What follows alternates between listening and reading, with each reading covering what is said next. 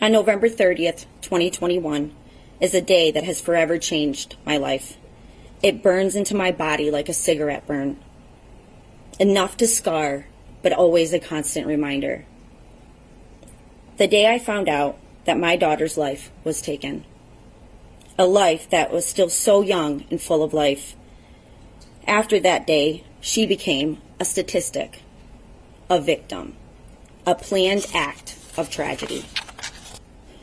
To the waste that took my daughter's life, that name will never come out of my mouth.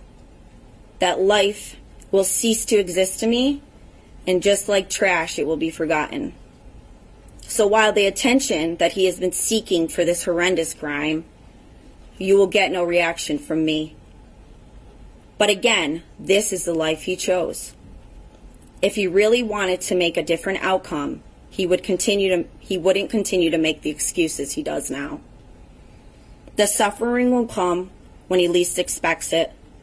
The regret will consume you as you sit alone with the only voices in your head. Guilt would eat away at your soul. This might not happen tomorrow, next year, or 10 years, but it will happen. As you get older, you will realize the path you've chosen, and it will haunt you. I remember hearing a squish sound against my right ear, and it was the sound of carpet mixed with blood going into my ear. I started yelling for help, but when I say yelling, I mean a shout that was loud enough for someone around me to hear, yet quiet enough for the shooter not to hear me. No one ever came, but I did hear something. I reached my hand over my head, and I realized it was Hannah. I could hear her groaning beside me. Realizing that I wasn't alone, I kept trying to reassure her. Someone will come help us. Don't worry. Just keep breathing. Just please stay with me. I said that to her 1,000 times. At one point, a SWAT team member came running past us.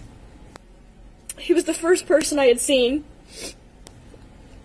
I pleaded to him, please help us. He did a double take and said, someone will come back for you. Hannah and I were left in utter loneliness, and I thought I was dying. I kept repeating my mom's phone number to make sure my brain was functioning. I was creating math problems in my head and solving them to make sure I wasn't dying. I continued to yell for help. 15 minutes of laying there absolutely helpless. 15 minutes of lying in a pool of my own blood. 15 minutes of hearing Hannah St. Juliana's last sounds while stroking her hair and trying to encourage her.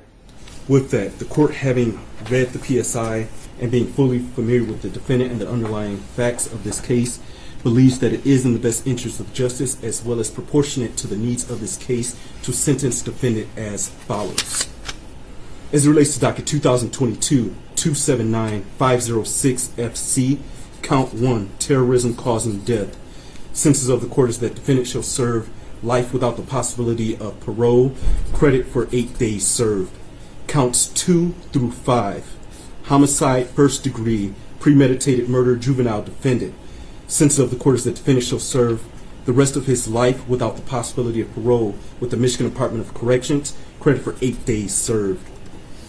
On counts 6 through 12, assault with intent to murder.